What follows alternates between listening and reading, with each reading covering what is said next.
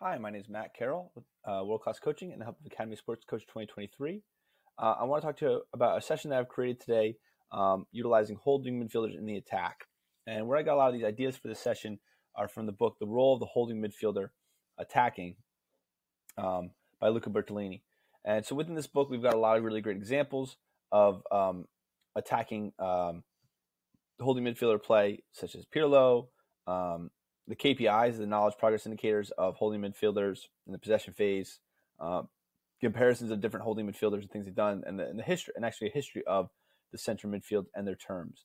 So really, really great mix of just obviously statistical information, tactical information, but even historical information and breakdown of individual players' roles and heat maps and all that great stuff that you can find in the books that we have available on the website. So I'll put that in the comments section so you can check that out and download it for yourself.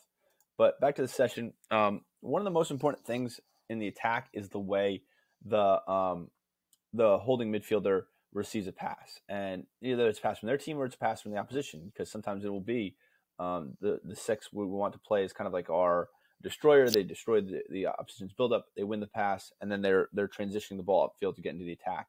So the way they receive is incredibly important. So here we have a kind of relay race. It's kind of a good way, fun way to start off the session. Make it challenging for the players, working on technique, and the faster, the more clear the technique is, the faster the play is going to be. So they're really promoted to utilize the proper technique because it will make them win the race. So we would change this up and give it a number of different ways that they could receive. So we could go this one, they receive in the back foot and they play. So 2-touch here, receive in the back foot. Then they switch over to the other side and do it on the other side. This player transitions the ball. And we're just kind of creating a diamond here. So that's just one receiving on the half turn, opening your hips up. We can get really creative with it. We have a lot of fun with it. We can have one where they dummy a ball through their legs. We could have one where it's a through ball.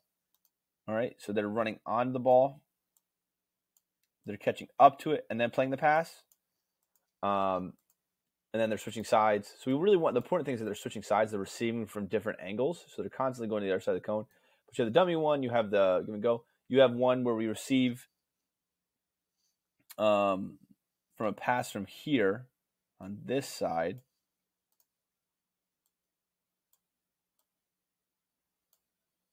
And then the ball is played back one time.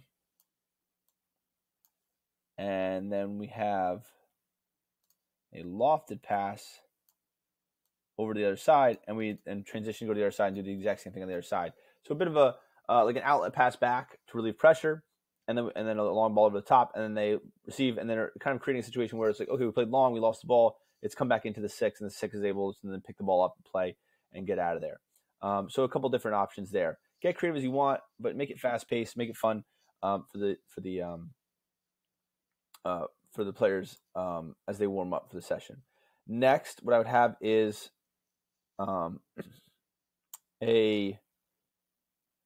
put a little bit bigger of a goal. Let's go 3v3, 4v4, whatever was appropriate for your group, and then a little channel in the middle that will be occupied specifically by the six. So this would run all the way to the side. So we have, I'm just going to go 2v2 just for the sake of just getting the guys on the field, but you can do whatever you need to do.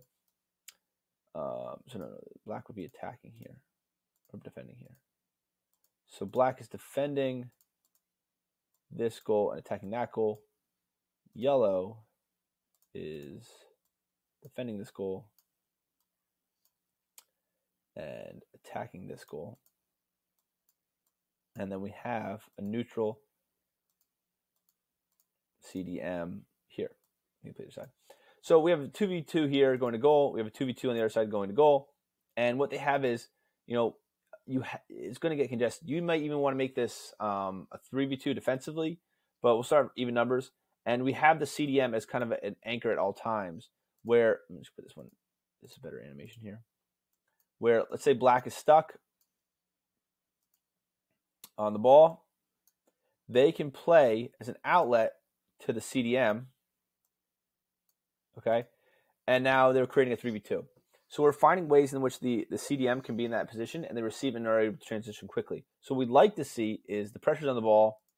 We play the outlet. He's able to quickly get a ball off in a position for this player to set up and get a shot. Okay. Now from there, if yellow is able to win the ball, again, this player is playing as a neutral. I believe I'm just put here. Yellow is able to win the ball. They can play to yellow and skip the line, or they can play through the 6 and immediately create a 3v2. Now what we can see here is the defenders will get compact. We see transition runs. This player runs here. This player runs here. And we can hopefully find a quick one where this player is able to play to yellow through this movement and find a shot.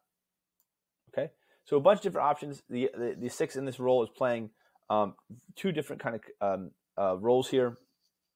There are the kind of the pivot role where they're playing a little deeper, allowing things to come through them, transitioning and shuffling the ball. And the other one is the transitional role where they're receiving and linking up play between the defenders and the midfields and forwards. Okay, so you're getting this player in the middle, a lot of different options. And what you should be doing is, while this is going on, you can have your assistant or you can just kind of let them run. But these players are playing, and you're coaching up the center midfielder and talking about like where their movements are, where should you be? Hey, the ball's on this side. Are you at an angle that you can receive? So you can slowly focus on and give a lot of attention to that central midfielder while allowing a lot of open play and a lot of run of play stuff going on with your attacking players. It really allows, because it's so isolated, you can kind of stand in this area and still not intrude in the game. It allows you a lot of opportunities to do specific coaching to that specific position. So where I would go from here is we would go to a scrimmage, but with a neutral defender. So I'm not going to put all the players on the field right now, but in this situation, we have, let's say, yellow as the ball.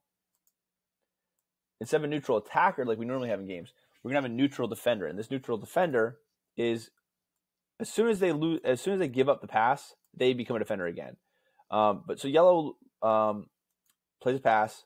The neutral defender is constantly looking to break a play and destroy. We call it being the destroyer. Break up passes in transition. They win it.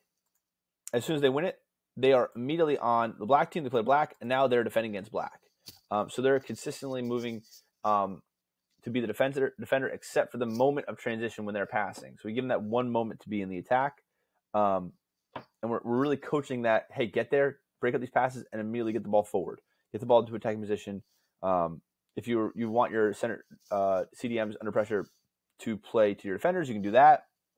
All right, but you're coaching them up to find those motions on the moment of transition.